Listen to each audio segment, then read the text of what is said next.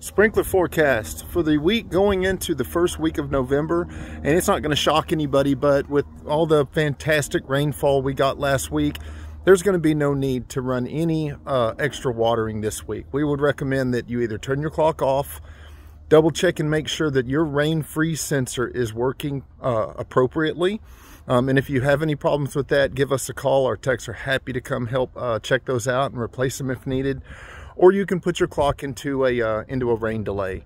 I'm going to show you how to do that. I'm headed over here into the wind, so apologies in advance for the wind. But I'll show you how to set that up on a very standard Rainbird controller.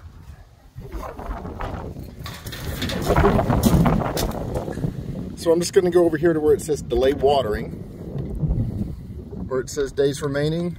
I'm going to kick that up to where I'll think about it again next week. Put it in run and it shows delay 7. Now this clock won't run for at least a week.